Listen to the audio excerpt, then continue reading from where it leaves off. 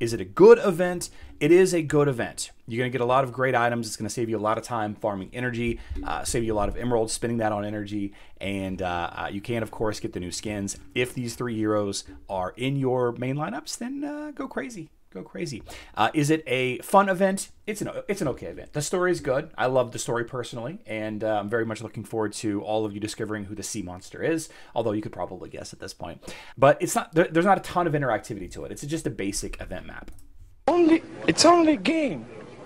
Why you have to be mad? What is up, heroes of Dominion? My name is Charlie. This is Hero War Central. In today's video, we're going to go over the depths of horror, the new skins, and all of that. Before we get into it, I got to tell you 2 things. First and foremost, I am writing a blog post over on HeroWarCentral.com that's going to have all of this information, the buyer's guide for the shop, the tasks, all of that. Important links to the blog and other calculators that I'm using in the video is in the description box down below.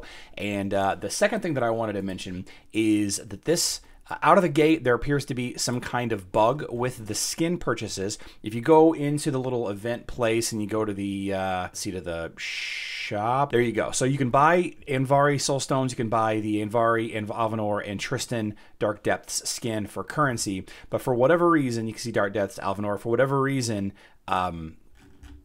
excuse me, Tristan right here, Andvari you can buy with skin stones. I don't know if this is a bug. I don't know if they did this intentionally because Andvari is the focus of this event, the Dark Depths event or Depths of Horror, whatever event. I would imagine that they're probably going to fix this. So if you really want the Andvari skin and you can afford the skin stones, I really don't necessarily want the Andvari skin too much, but it's going to save me a couple of bucks to buy it now.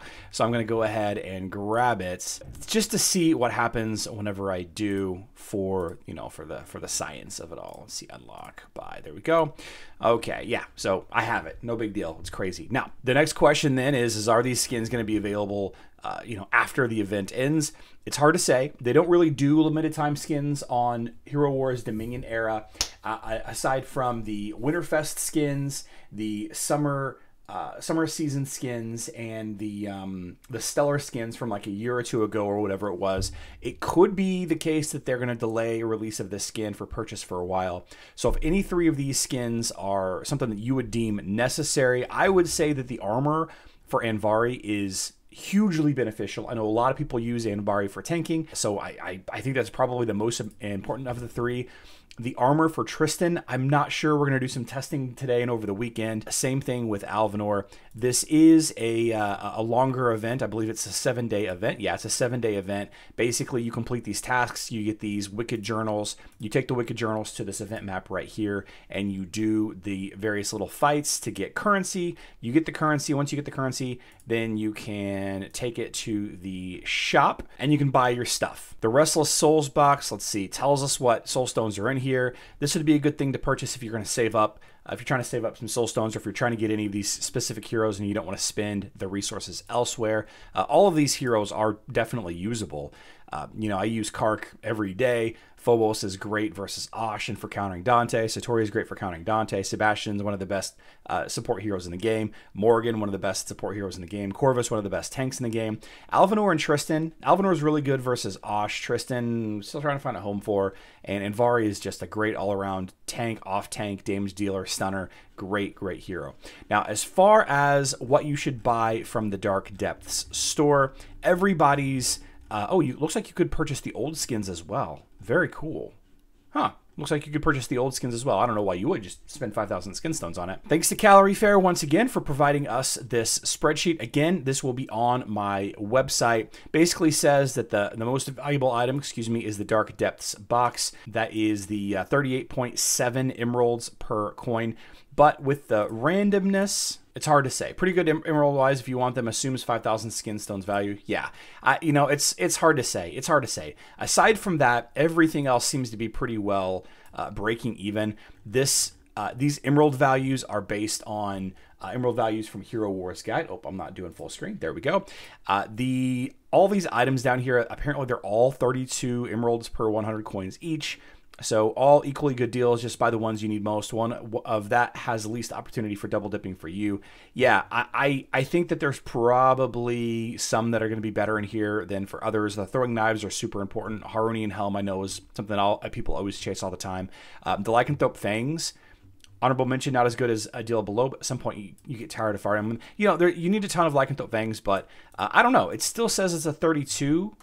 And these are 32 also, so I'm not sure why this is a single X and these aren't. You know, maybe somebody can let me know in the comment section down below. But again, the spreadsheet, that's going to be in the description box down below, as well as over on my blog page. Now, as far as an event task breakdown, as far as breakpoints and which tasks are most important, you know, there is going to be a lot of time to complete a lot of these tasks. 7 days is really a lot of time to complete, you know, a majority of these things. You can take a look at them yourself. No need to go over them all individually. None of them reset or repeat. It's worth noting.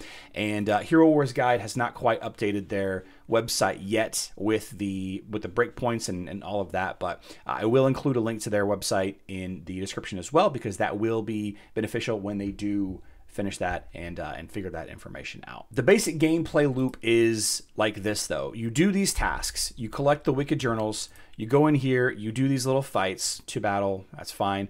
You check out the little story, grovel before its might come, Lotley, the tide is rising. This is the same exact story as last time. Basically, they're trying to awaken a deep sea monster, and eventually you're gonna have to fight the deep sea monster, right? So I'm just gonna click through this so you guys can you know, do that all on your own. We're just gonna throw in LOL Osh with Astaroth instead of Nebula. Let's see, where's my Martha? There's Martha. Sebastian, sure, boom. Whoops, Astaroth, that's fine. Mara, Fenris, Albus, Axel, boom. Good all-around team for events like this. Can you skip it? No, you can't. But we just one-shot it. Yeah. I don't know the difficulty level of the bosses. I've been level 130 for all my heroes for a very long time. So it's hard to say what the power level is going in. I know it matches your power level to an extent, but I don't know if it matches your best team or your team level. Once you've completed it, then you can rate it for additional currency. There is no change in currency day to day. It's always going to be 1,500, so you might as well spend as many as you can. You want to at least save up so you have 6 for tomorrow's event, and away you go. Now, all over the map here, you have daily quests that are super simple to complete, and you're going to complete them just by doing regular tasks in the game anyway. Begin expeditions. Everybody's going to do expeditions. Most people do Emerald Exchange every day. Most people level up Gifts of the Elements every day. Most people spend, you know, 500 tower coins each day. We'll go ahead and boom, there we go. And you collect these books, you fight the boss, you go through the story, you spend the coins. That's the basic gameplay loop. Now, at the end of the event, everything is going to convert over to these sunken chests. The sunken chests, like I mentioned previously, are, you know, what are the highest rated items in the shop. Here are some of the items that you can get out of the sunken chests. This is the Hero Wars Wikipedia page, again linked in the description and on the blog page. More sunken chests, a 40% chance to get more sunken chests. Bottled energy, chaos cores, runes, XP potions, artifact chests, gold. There's an avatar in here, but you know, I don't know if it's the same avatar as before. You know, I guess we'll see. We'll see the gallery, see if we can see the avatars. Oh, here are the avatars, I guess. Yeah, these 4, I guess, and the 3 fish heads. I don't know. Anyway, we will be live streaming later on this evening. That's 8:30 p.m. Central Time. That is about 12 hours from the recording of this video, 1:30 a.m. UTC. Hope everybody's having a great Thursday. I love you all. Good luck in Dominion.